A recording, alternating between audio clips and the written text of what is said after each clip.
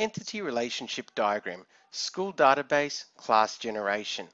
Now, what we're going to look at here is an actual schema for the way classes might be generated on a school database using a variety of entities. So what we're going to use to outline class generation is a variety of entities in this database, which are going to be student, teacher, subject, classroom, and class.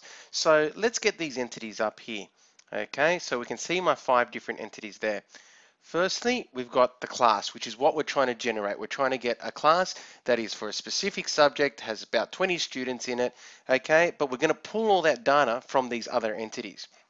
So the first thing that needs to go into this class is students, okay? So we're going to have student ID, first name, last name, what year group they're in, date of birth, an image of the student, which is probably on the school database, and if the school's in a house colored team. The other important part to a class is the teacher. So we need a teacher ID, first name, last name, their title, what subjects they speak, and if they're at a certain level within the school, are they a coordinator or middle management, anything like that. Okay, now that we've got the teachers and students associated with the class, we then obviously need to assign a room for the class. Okay, so the classroom would have an ID. It might have a certain capacity of the amount of students the classroom can take. It might be a certain type of room, such as a tech lab or a science lab. Okay, and obviously that relates to facilities as well that are available through that room. Does it have a projector or certain types of smart boards or anything like that to be used with that class? And obviously every class is for a specific subject. So what is the specific subject it's for? Being that specific subject, does it have particular requirements? Like tech has WHS requirements, it can't have more than 24 students per class, and thus what is the max capacity of students that can be in that class? So that is all our main entities that are going to go into our class. And if we have a look at our class entity, we can see all the IDs there, okay? And there's one more ID which I'm going to explain in a second, but I can see there's a classroom ID, a subject ID, a teacher ID, and then a class list ID instead of student ID, okay? The periods get associated for that class, and the time of day when that occurs also needs to be laid out.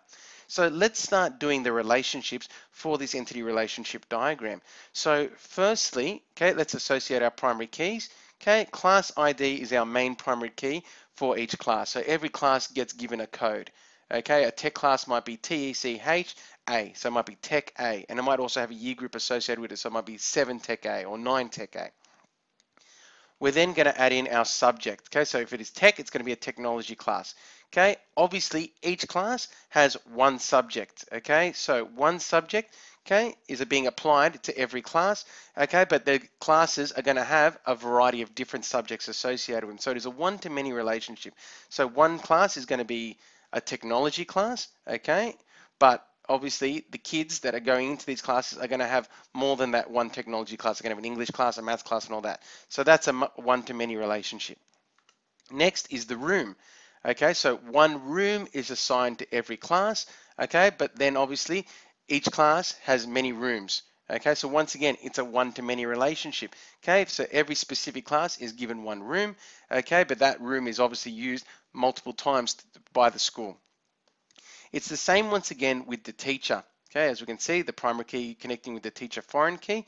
Okay, one teacher is assigned to every class, but that one teacher will teach many classes. So another one-to-many relationship.